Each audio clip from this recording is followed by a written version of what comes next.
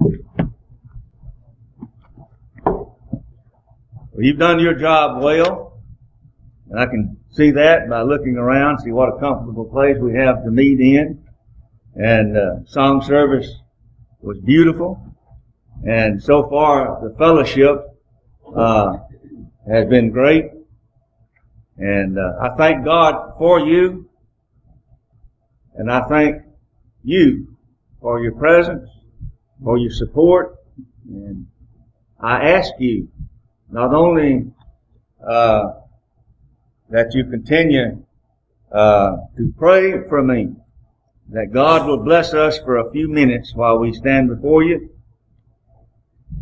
but that you will also, if indeed the Lord blesses me to preach the gospel of the Lord Jesus Christ in power and demonstration of the Spirit, that you will give me your undivided attention for just a little while, for a short season. And I believe that, I believe you know this, that if you do indeed give your undivided attention and your expectations are centered upon God and not me, nor even yourself, good things can come out of our coming together today. We can be lifted up once again into the mountaintops of the love of God and sit together in a heavenly place and enjoy sweet blessings from on high.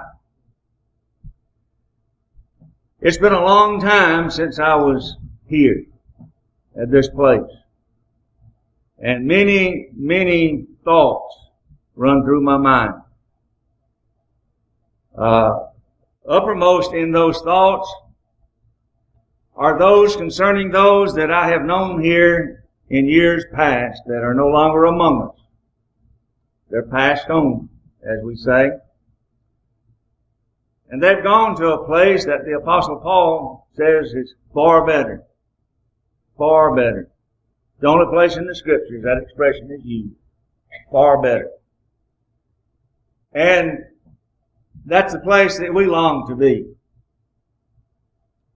And sometimes when troubles get so great upon us, the desire to be there, where it is far better, swells up within us to the point that we'd like to just go on now and be there. But yet we realize that there is a purpose for us being here in this present time. There's a purpose for us in our lives. And I believe that that purpose for the children of God is centered around the Word of God, the truth of God, and the fellowship of the Lord's people. That's where our life is as God's children.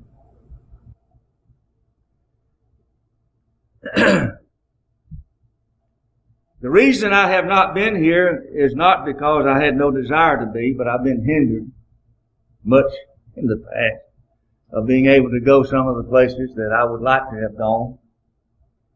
I have responsibilities now not only at Chipley but also in Decatur County, Georgia with Prosperity Church on the second weekend and Providence Church north of Sylvester on the first and third weekend.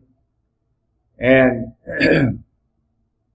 and it's hard for me to maintain a continued fellowship with those that I've known and loved in the past, including your pastor. When I was living permanently, more or less, in Chipley, staying there most of the time, Brother JC and I had some good times together. And we don't have those much anymore. Every once in a while we cross paths, like here recently, when we shared the stand at Little Vine Church. And it was a great joy to be there with him and preach together. And I hope to be there with him again, if he's able to be there, on the 13th of next month on Saturday when they ordain a deacon. And I hope that we'll be able to be there together at that time.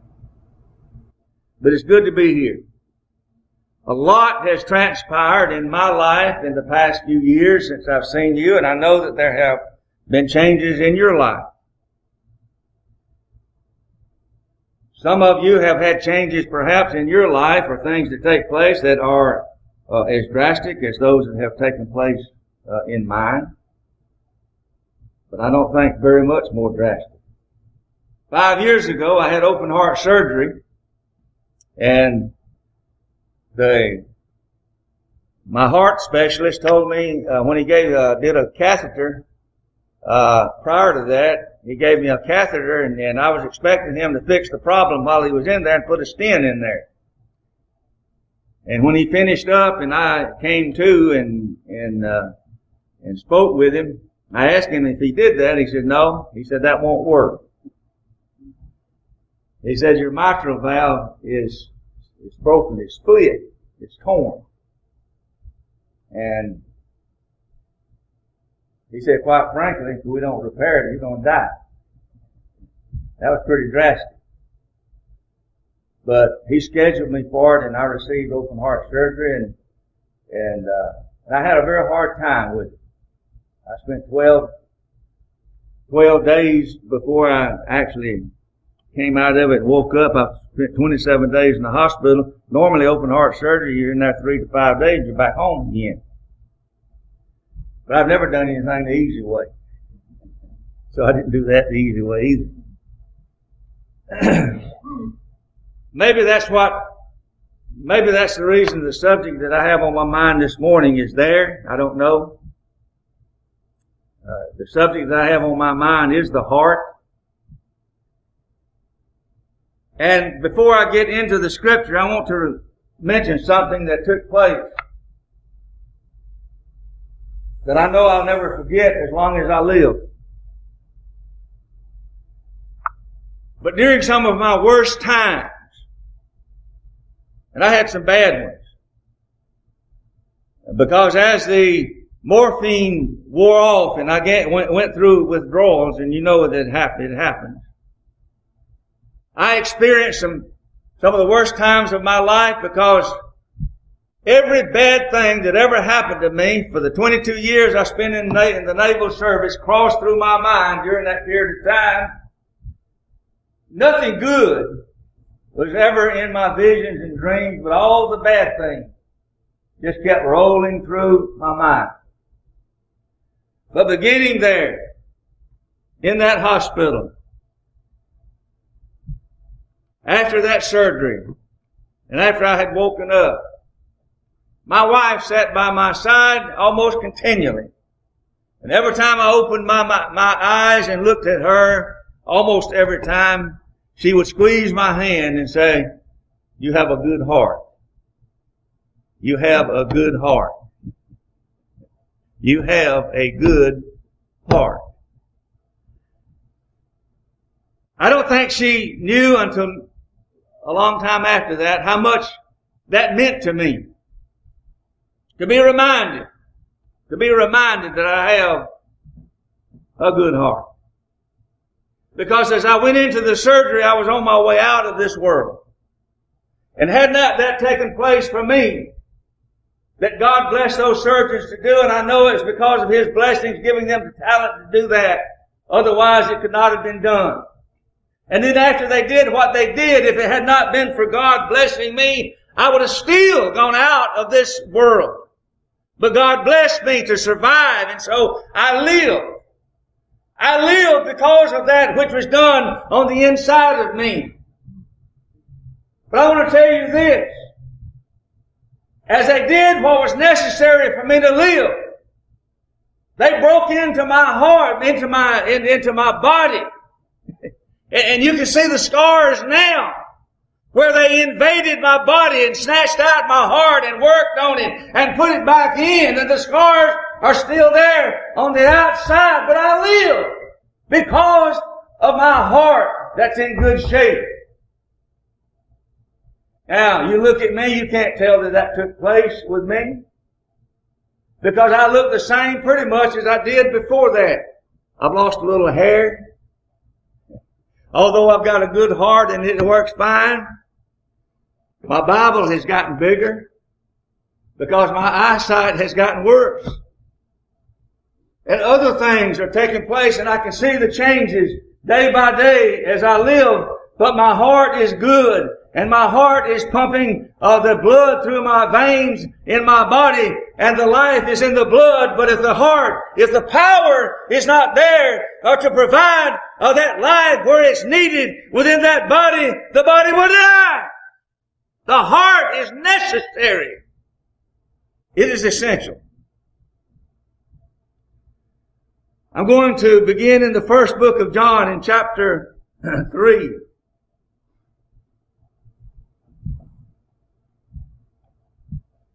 Starting verse 18, he says, my little children, let us not love in word, neither in tongue, but in deed and in truth. In other words, charity, love in action, love that is manifested outwardly because of that which is done inwardly. Love that we have because God first loved us.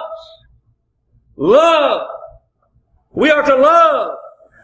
Not in word or not in tongue. In other words, we're not just to go around talking about how much we love everybody. But we are to manifest our love by doing those things that show those for whom we have love that we have it. My wife and I just passed our 50th anniversary. I doubt very seriously if she would have hung around with me that long,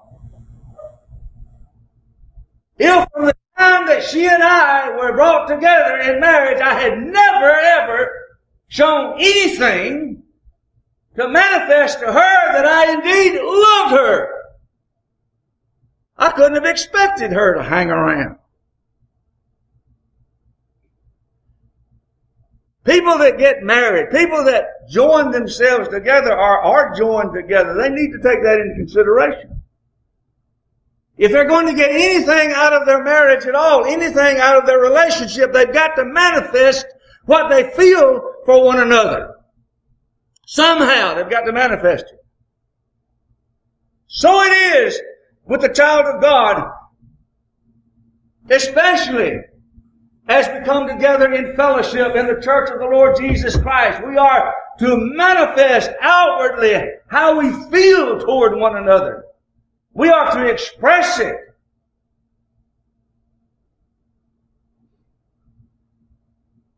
And doing that is a good thing. Doing that is a good thing. Because he says in verse 19, and hereby we know that we are of the truth, and shall assure our hearts before Him, God. Assure our hearts. Our heart needs strengthening by the assurance that we find in the fellowship among brothers and sisters of like faith and order. It is an assurance to us that we are God's children. For there's only one way that we can know that we have passed from death unto life, and that is that we love the brethren. We love the brethren. Verse 20, now this sounds strange. And this is basically coming toward what I have on my mind for a subject. For if our heart condemn us,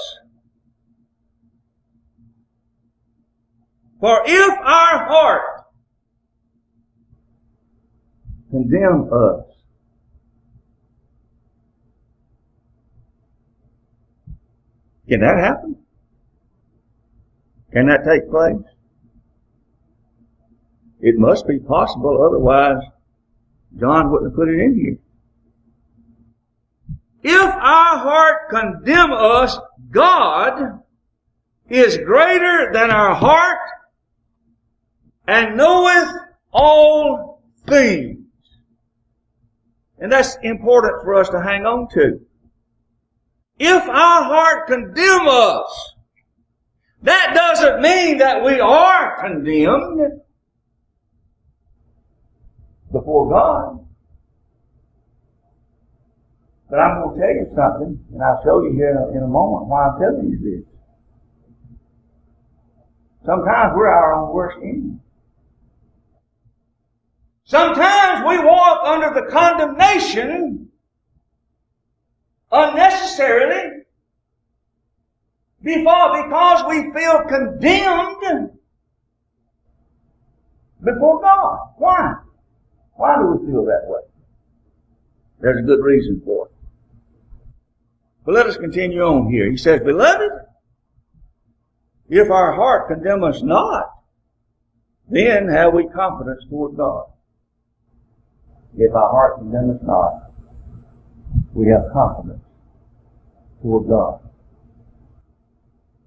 And I'm here to tell you that intermingling among brothers and sisters in Christ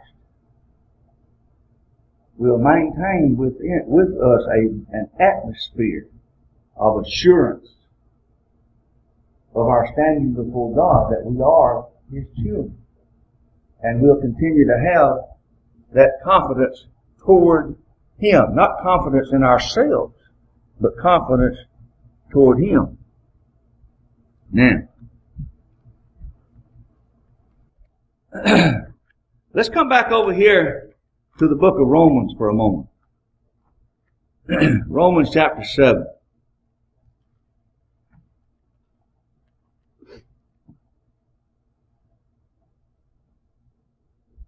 Now,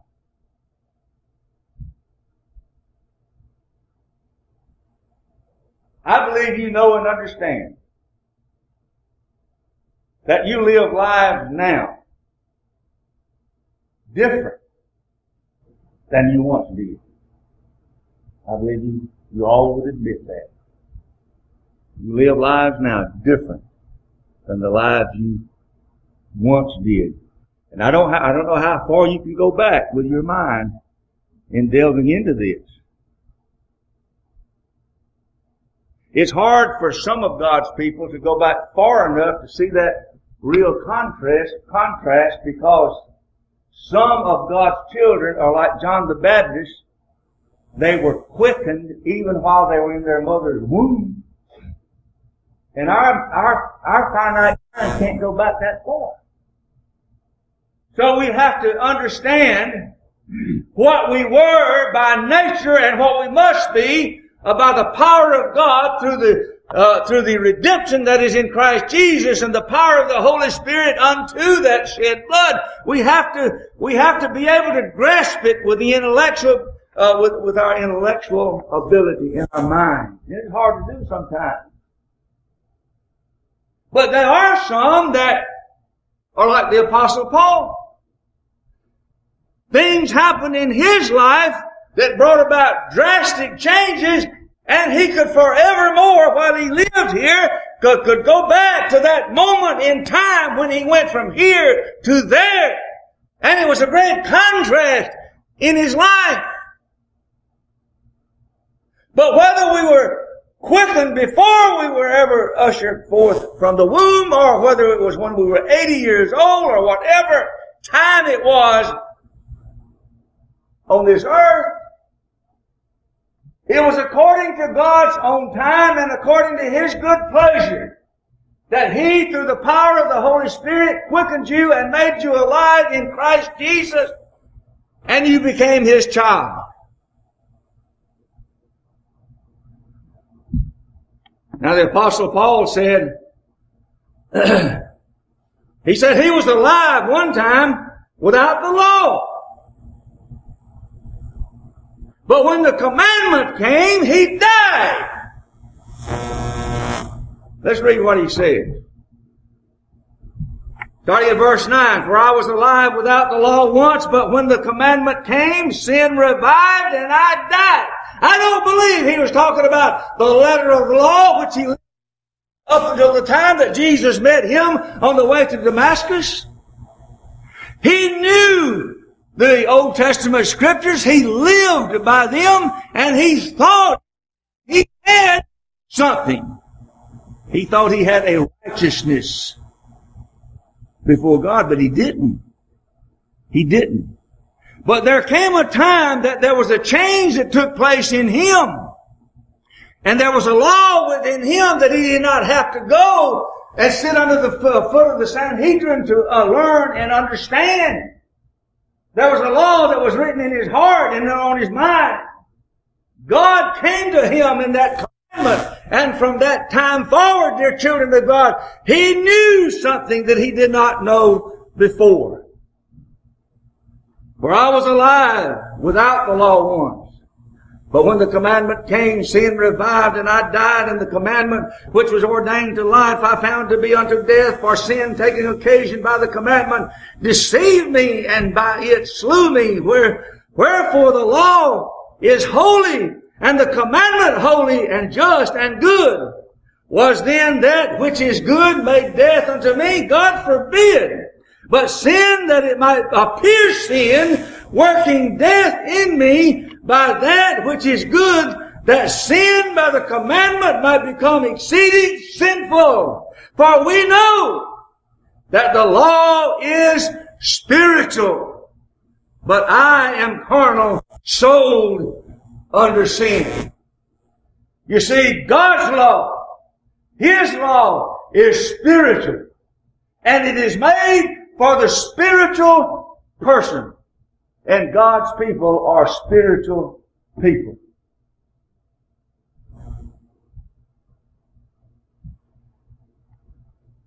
Go with me, if you will, over the book of Galatians for a moment. Still delving into what the Apostle Paul said.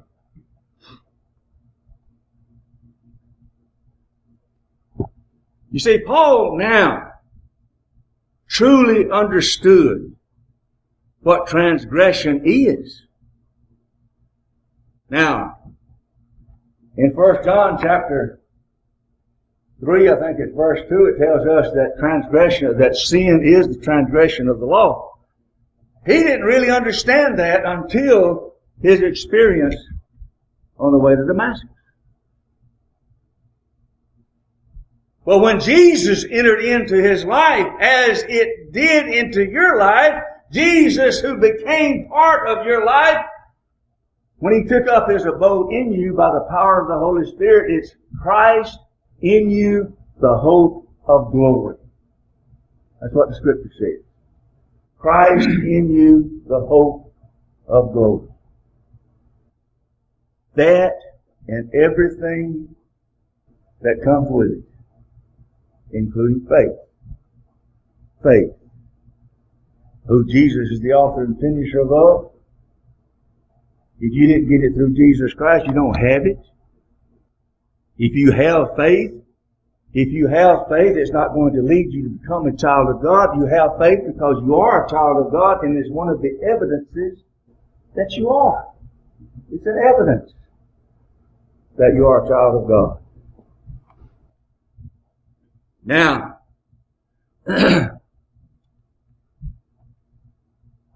Paul talks about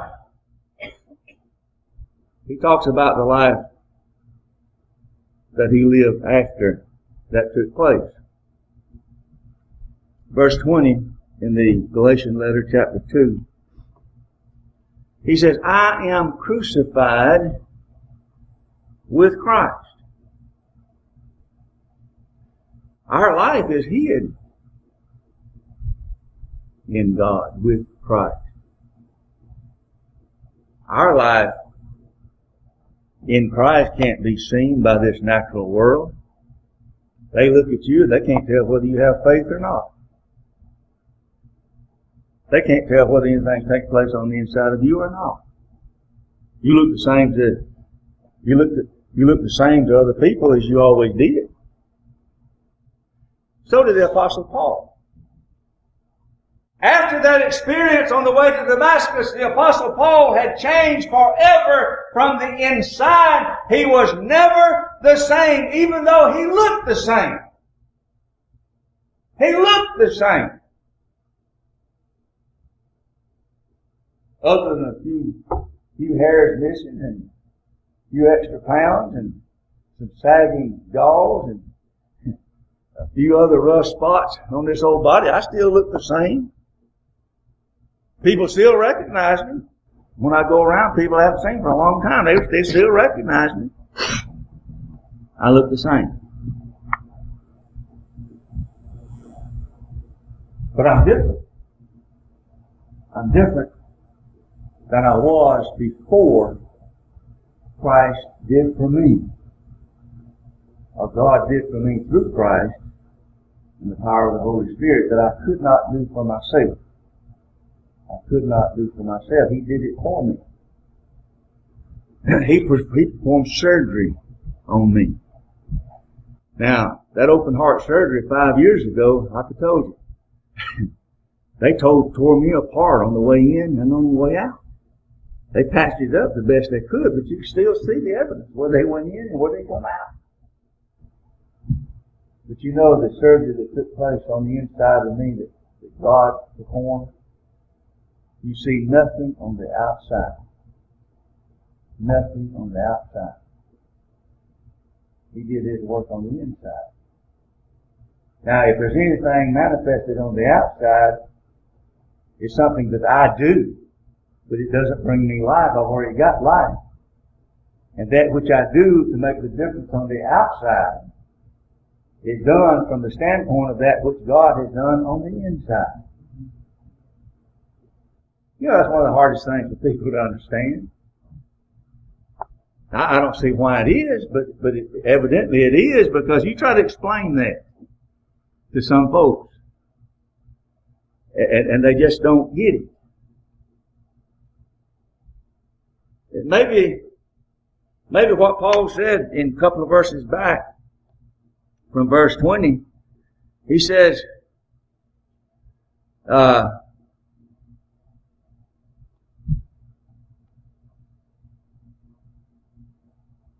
in verse 18, he says, "For if I build again the things which I destroyed, I make myself a transgressor. For I, through the law, am dead to the law, that I might live unto God." Now you think about that.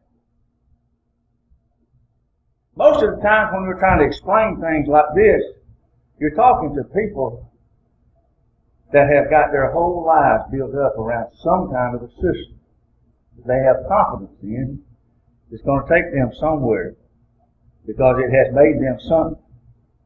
And they're relying on that. Now, Paul says if he goes back and builds those things again, it's a transgression. What is a transgression? It's a sin against God. So it is with us.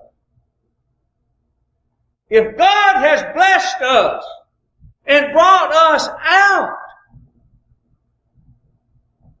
of darkness into the marvelous light of a Savior's love, and then we go back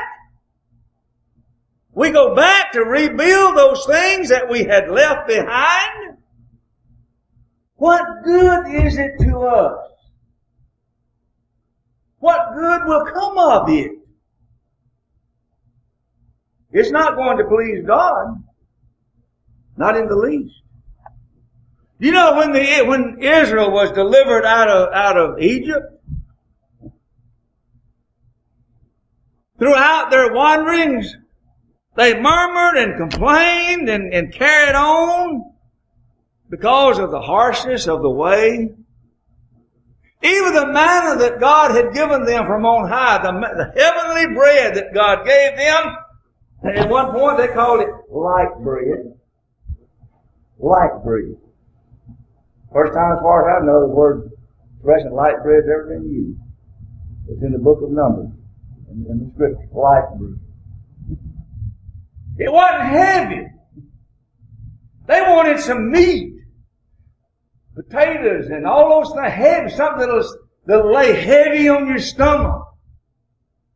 They wanted something that they could feel was tangible. God's manna from on high, it's light bread. It doesn't weigh us down. but it lifts us up. It gives us a buoyancy. It gives us a lightness in our step. That's what this heavenly manna will do for us. But you know, once the change has taken place in our lives, we still have these old earthen bodies. Paul says that we have this treasure in earthen vessels. And that's where our problem is. We still have these old earthen vessels, and we want to polish them up, brighten them up, decorate them, and all this kind of stuff. When really, that which is important is on the inside. It's on the inside. And we need to learn how to manifest that which is on the inside to the outside. Now we have to learn to do that. And here's our textbook. Tells us all about it. There's an armor prepared for us that we clothe ourselves in. The whole armor of God that will fight off the fiery darts of Satan. And all of those things. You know what I'm talking about. Now,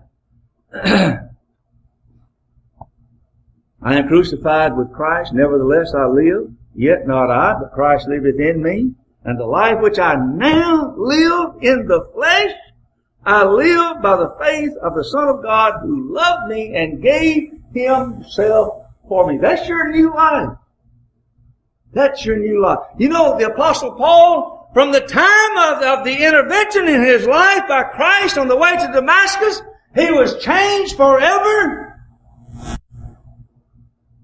He didn't do the same things that he once did. As a matter of fact, he tells us that although everything to him is lawful or legal, if you please,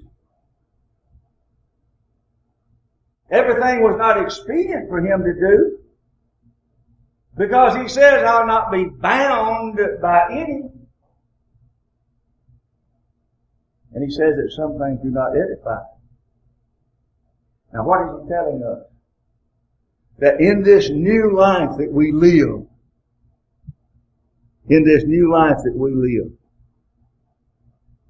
we need to be discriminating as to what we do, as to what we seek for as experiences. For one thing, we don't want to be bound. Now, let's put that in plain English. Do you want to be addicted to drugs, alcohol, or any other thing that will draw you off according to the lust of the flesh? These are, you know, there are many things we can become addicted to. You can become addicted to power. You can become addicted to popularity. You can become addicted to many things. But Paul in the Roman letter, he spoke of some of God's people. He said they had addicted themselves to the Word of God. It had become an addiction with them. So addiction is not bad as long as it's an addiction for the right thing. But those things that do not edify, those things that bind you to this world and the things of this world that do not bring honor and glory to God, those things, dear children of God, should be anathema to us, and we should not let it be binding to us, that we might freely worship God in spirit and in truth to edification. That is the building of ourselves up unto the Lord, that we might always bring praise and honor and glory to Him in our life.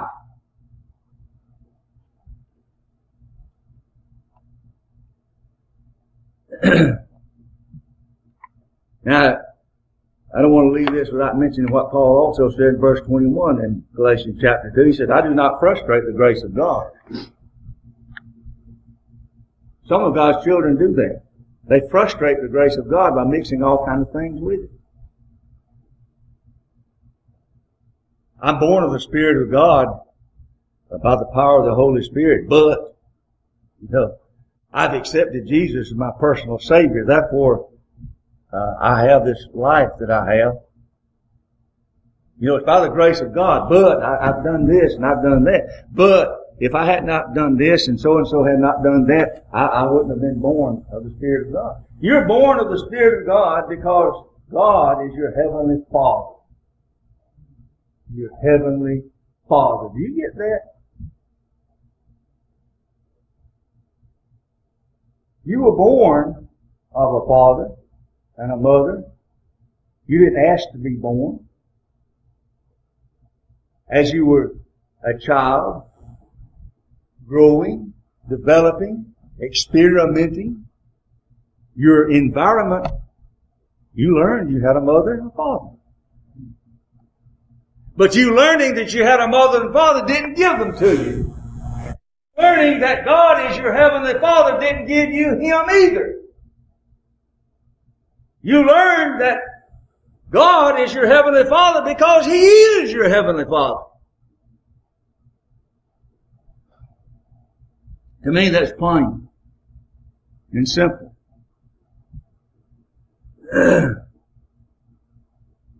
Now, let's speak about the law for a little bit. The law was added. Now, the law was added. And over in chapter 3 of the book of Galatians, it tells you that in the 17th verse, referring to Abraham, and we know that Abraham pleased God. We know that Abraham, when he was called out of Ur of Chaldees, he went by faith. In other words, when he came out of Ur of Chaldees, he had faith. And he walked by faith. It tells you that in the 11th chapter of the book of Hebrews. He had faith, and in the 15th chapter of the book of Genesis, God made a covenant with him.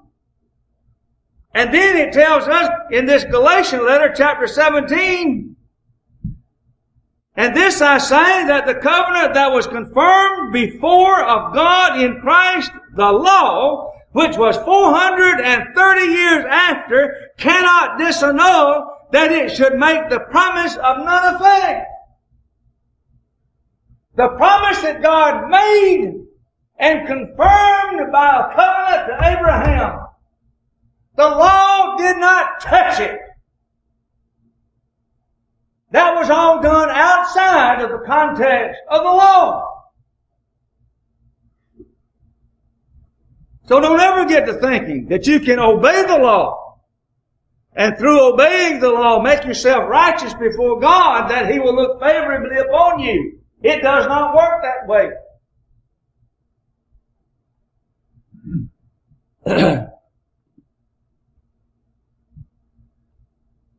Now, the law was added.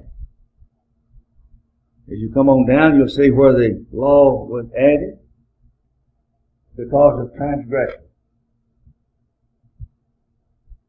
We need to know and understand that God had a people before the law ever came into being. The law which He gave them on Mount Sinai was given because of transgression. And it was given for them to build their lives around it. The law never took away one sin, but it just reminded them of their sin and that they were sinners before God.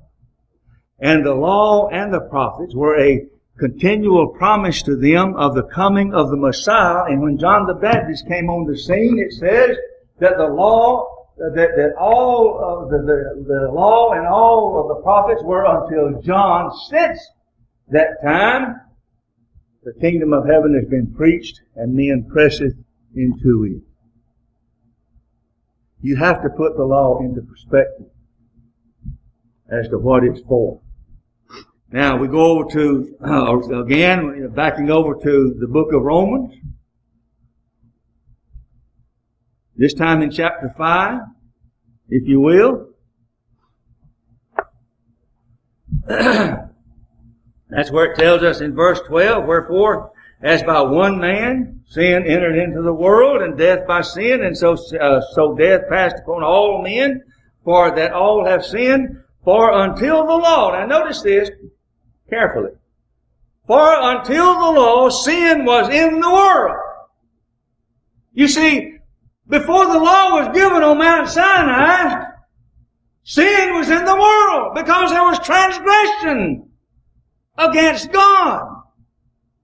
For until the law, sin was in the world, but sin is not imputed when there is no law. So when the law came, sin was imputed unto them or laid to their account, and they had to deal with it from then on. But I want to point out to you when they began to deal with it. Not until after God had delivered them out of bondage did He give them that law, and from that point forward they dealt with it. And I want to tell you, dear children of God, in like manner, when God delivered you from death, hell, and the grave, when He separated you unto Himself through the shed blood of Jesus Christ, and by the power of the Holy Spirit made you light before Him, dear children of God, doing something for you that you could not do for yourselves. He made a difference in your life, and that difference persists even until now. And you got to deal with it. That's the reason that our heart sometimes will condemn us.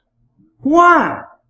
Because the law of God is written in our heart and in our mind. We've got to deal with it. And when we do things that are against God and transgress against Him, we have to deal with it, and we feel condemned before Him.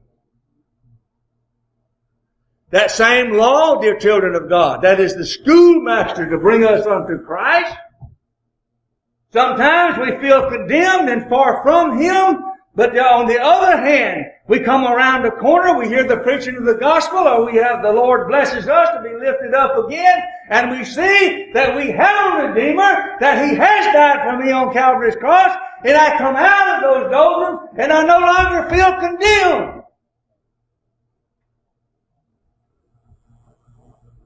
But you see, the law written in our heart and on our minds is just like faith. It's an evidence to you that you are a child of God.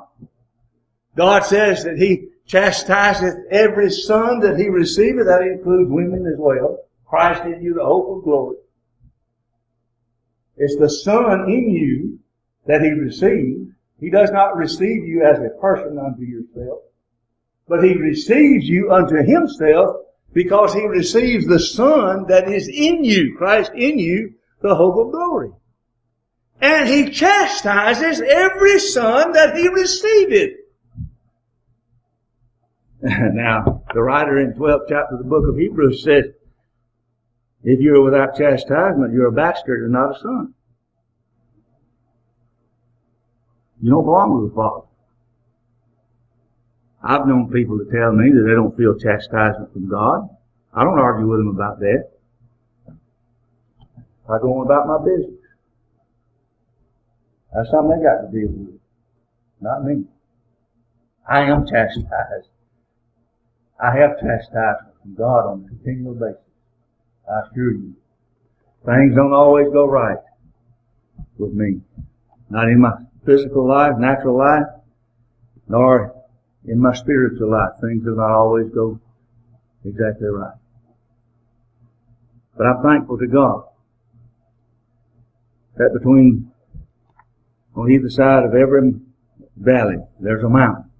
And as I go through the valley, I know that I've come down off of a mountain on that side, and I'm going to climb a mountain on the other side as I continue journeying in this life. And time don't stand still.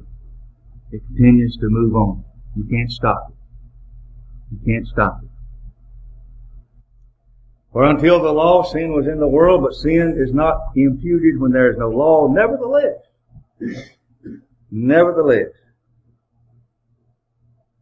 death reigned from Adam to Moses, even over them that had not sinned after the similitude of Adam's transgression, who is the figure of him that was to come. There are a lot of ways. I could preach an hour on that. Just as Adam is a figure of Christ, but we won't get into it. You've probably heard it preached before anyway, and you probably understood it maybe even better than I. But there are aspects in which Adam is a figure of Christ. Now, Peter says in 2 Peter chapter 2 verse 8, he proves to us that God had a people before the law ever came into existence. Because Peter said that Lot was a just man. That's in verse 7. But in verse 8 he said, when God came to destroy Sodom and Gomorrah, He destroyed a place where Lot had lived for a number of years. Now Lot chose to live there, but after he got down there, we find that their unlawful ways vexed Lot's righteous soul. God's people under the old covenant, and even before the law was given, they were vexed because of the things done around them that were unlawful to them. We go all the way back to Genesis chapter 6, where Noah, in the time of Noah, the sons of God saw the daughters of men, that they were fair, and they chose for themselves wives, plural. They chose for themselves multiple wives, according to how they looked to the natural vision. You know, that's one of the biggest problems today among our young people. They normally choose who they are to spend the rest of their lives with in that fashion, and they don't get to spend the rest of their lives with those that they have chosen. It unravels, it comes apart. But in those circumstances, God looked down upon that scene, and the scriptures tell you that God saw Noah righteous before Him. The only way that Noah could be righteous is before God. There was no righteousness in Noah. There is no righteousness in any of us. If God does not see us righteous before Him, we'll never attain unto any righteousness. There is no righteousness in us. There was none in Noah. But God saw Noah righteous before Him, and because of the righteousness of Noah, as He looked upon him, He saved Noah and his family by a flood. In other words, He separated Noah from that which was vexing him and his household in that day. He separated him unto Himself, that He might serve Him the same way that He separated the Israel out of Egypt. What did Moses say to Pharaoh? Let my people go. He's reporting to him what God said. Let my people go, that they might go 3 days in the wilderness and serve me. And in another place, that they might make an offering unto me. And again, that they might sacrifice unto me. He separated them for that purpose. He separated you from darkness unto the marvelous light of a Savior's love, that you might serve Him, that you might walk before Him. That's the reason Jesus says, ye are the light of the world. Ye are the light of the world. There is no light in this dark world other than the light that shines forth from the children of God. Let us not hide it, but let us bring it together And the more we come together, the more people that come together in sweet fellowship and love, the brighter that light shines. And it gives a brightness that can be seen from outside. As Jesus says, that can see it and glorify God. And glorify God. But God said that the imagination of the heart of man was wicked continually.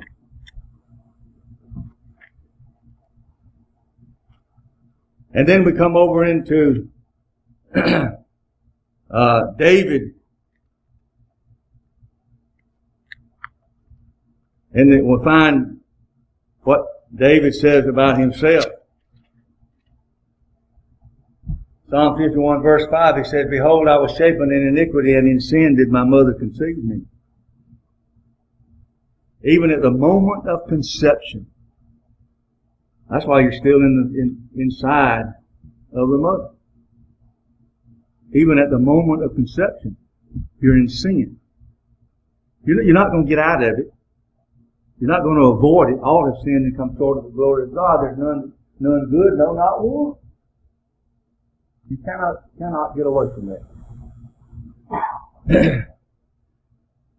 He says in Psalm 58 and 3 that the wicked are estranged from the womb, and they go forth speaking lies.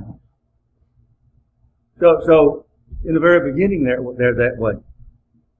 But yet David says, he knew this also. He says in verse 6, Behold, thou desirest truth in the inward parts. In the hidden part thou shalt make me to know wisdom. In Jeremiah chapter 24, in verse 7, he says, And I will give them an heart to know me, that I am the Lord, and they shall be my people, and I will be their God, for they shall return unto me with their whole heart. Now, you might not do it while you live here in this life, but I'll guarantee you on the day of the resurrection, you will return unto Him with your whole heart. You will be complete. There'll be nothing missing. You're complete in Him now as God looks upon you. You're complete in Him. But you'll never be complete before Him in the way that you're going to be complete with Him in immortal glory. You will be complete there, and you will be there with your whole heart. In the book of Jeremiah, going on over to chapter 32, verse 39 and 41, through 41, he says, And I will give them one heart and one way, that they may fear me forever, for the good of them and for the children after them. And I will make an everlasting covenant with them, and I will not turn away from them to do them good, but I will put my fear in their hearts, and they shall not depart from me. Yea, I will rejoice over them to do them good, and I will plant them in this land assuredly with my whole heart and with my whole soul. God has a heart. God has a soul. It says so right there. And he says that David was a man after his own heart. I believe that all of God's children are after His own heart, because He prepared for them with His whole heart and with His whole soul. He cares for you. He will never forsake you, and you will live with Him in heaven and immortal glory. So I tell you this morning, dear children of God, you have a good heart. God has given you a good heart. Take that good heart, dear children of God, and use all of the strength of it to the honor and glory of God.